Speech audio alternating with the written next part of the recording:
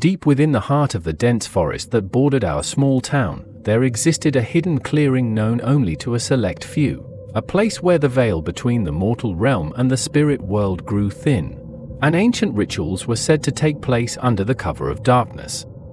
As children, we whispered tales of the forest rituals, weaving stories of dark magic and forbidden knowledge passed down through generations.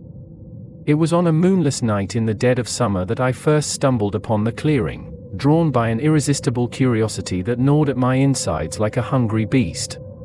Guided by the faint glow of firelight flickering through the trees, I pushed my way through the underbrush, my heart pounding with a mixture of excitement and fear. As I stepped into the clearing, I was greeted by a sight that chilled me to the bone, a circle of robed figures, their faces hidden behind masks of bone and feather, swaying rhythmically to the beat of a drum that echoed through the darkness like a heartbeat. In the center of the circle stood a towering figure, its form obscured by shadows, its presence commanding the attention of all who stood before it. With a voice that seemed to reverberate through the very air itself, the figure began to chant in a language that was ancient and primal, its words weaving a tapestry of power and darkness that sent shivers down my spine. Transfixed by the scene unfolding before me, I watched as the ritual reached its climax, a sacrifice offered up to the gods in exchange for favor and protection. With a swift motion, the figure raised a gleaming knife high above its head, its blade catching the firelight as it descended towards its helpless victim. In that moment, terror seized hold of me, driving me to flee into the darkness, my footsteps echoing through the forest as I ran for my life.